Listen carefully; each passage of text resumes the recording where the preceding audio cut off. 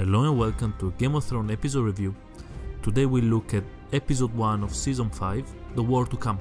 But what they really should have called this episode is setting up season 5. And while I'm usually not a fan of this type of episode, I found myself enjoying it a lot more than I should have. The characters are interesting, their interaction with each other are absolutely wonderful, they are the peak of the show, and everything has consequences. Season 4 ended with some very strong emotional struggle for all the characters involved, and this episode showed that the characters were not left unchanged. The Lannister family is pretty much falling apart, Tyrion is a mess, Jaime is guilty as he can be, and Cersei is even more bitter than she used to be. Jon Snow at the wall is clearly still not over the death of Ingrid, and he looked like he's completely fed up with everything and all the bullshit from kings and witches and what have you.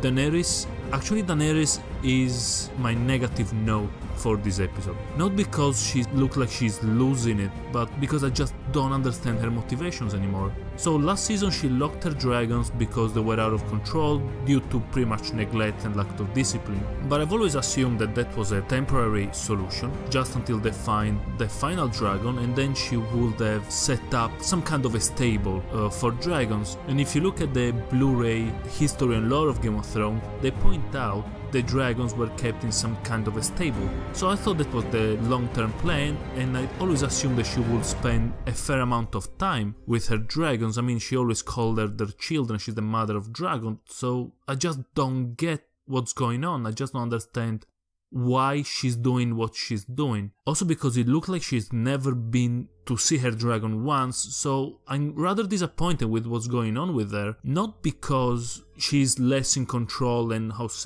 cool than she used to be, but because I just don't understand her motivation. I just found it extremely unrelatable, unlike all the other characters in the show. And to conclude the spoiler-free section, the flashback.